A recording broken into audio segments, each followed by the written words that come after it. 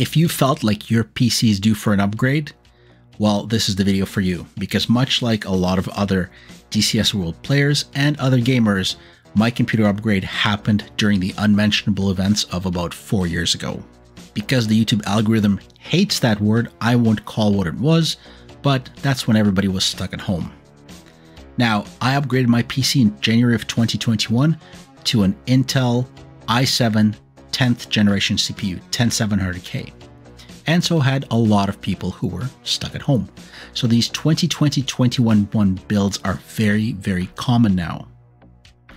But in 2022-2023, Intel and AMD made huge jumps in performance. That was the 12th and 13th gen processors. 12700, 13600, and so forth. In 2024, everything slowed down. Intel was hoping to release a brand new killer CPU, but the Core 200 series are a failure. The AMD 9800X3D is the only significantly improving processor that improves in the last 2-3 years of CPUs. Released in fall of 2024, it's still quite expensive. Can you double your FPS with a CPU upgrade? Kind of. I'll talk about that in a second. But there's a few paths to upgrade.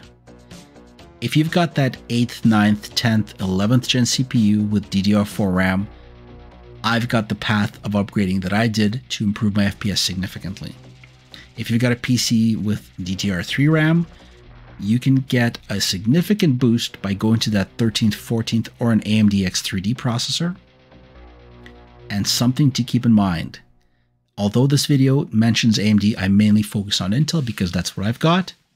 But the Intel i7 or i9 of the previous generations to 12th gen are slower than the 12th and 13th gen i5 processors. Now, I bought extra memory and video card upgrades over the last few years. I have 64 gigs of DDR4 RAM. I didn't want to throw it away. I was lucky enough to get a 4090 video card, which will run faster on a motherboard of a more recent generation because new motherboards have faster PCI Express slots.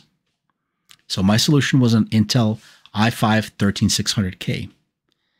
This processor doubles the performance over my i7. With a motherboard that supports DDR4 RAM, I was able to bring my memory across and take advantage of the faster PCI Express slot. And if you've got an NVIDIA 30 series card or an AMD card of 5,000 or 6,000 series and above, that faster PCI Express slot will speed up your performance.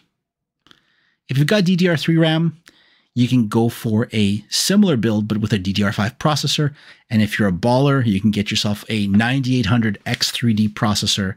But the 13th and 14th 600K processors are actually, I think, the sweet spot. Now, I generate content, I create videos, I do audio, video editing, and for those things, this i5 13600 is more than enough. I evaluated performance, price, and other features, and although the purists are going to say you need the latest and greatest for $500 to $600 for a CPU, that's how much I spent for the whole upgrade. Let's look at the numbers. Right side is the 13600, left side is the 10700.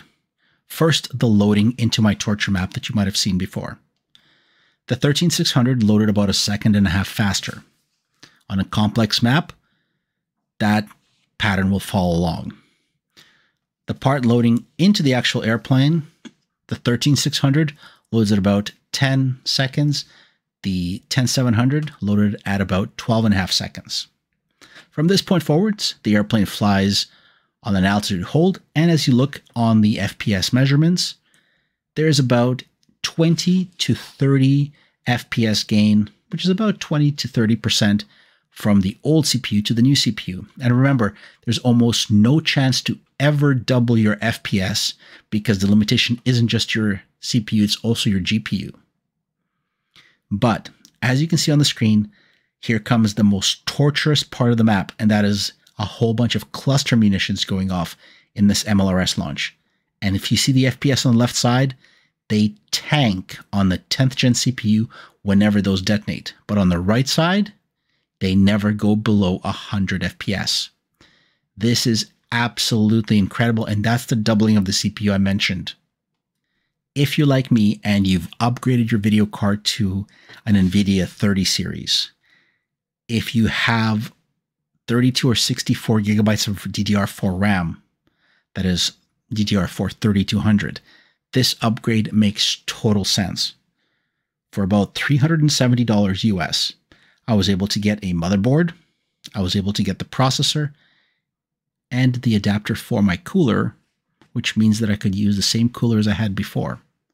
The 13600 won't generate more heat than your i7 or i9 that you've had before, but it is so much more robust, and I really don't see a reason for anybody to get a 13700, 14700, unless you've got that extra money kicking around. You can also build out a computer with DDR5 memory, which is faster, but based on my research, it was the extra 2 or 3%, and I said I already have 64 gigs of RAM. I'll wait for another 2 more generations of CPUs, because I think this will keep me going for that time, and then do a full upgrade in a couple of more years. The fact that this DDR4 compatible motherboard and memory combo is available for Intel users is a great deal. And as for the AMD folks, they've been able to upgrade their AMD 3600 CPU all the way to the AMD, I think it is the 5600, using the AM4 socket, which is absolutely fantastic. That is the most reasonable and the most logical upgrade to do for an AMD user. Now, as you saw in the FPS performances below, at lower resolutions, you can get a greater FPS boost. When it comes to VR, using the Reverb G2 or the Pimax Crystal Light, I was able to see 60 FPS go to a stable 90 FPS. Now, if you're not technically savvy and can't do the build yourself, most computer shops will do the work for you. And in my case, I didn't even have to reinstall Windows. All I had to do was reinstall drivers, which means that all my settings and everything else were still in place. All I had to do was turn the computer on, install the new drivers, and I was off to fly in DCS and play other video games. As always, hopefully you've enjoyed this video. I'll be making more coming up, and I'll catch you in the next one. Plasma 1945 is out of here.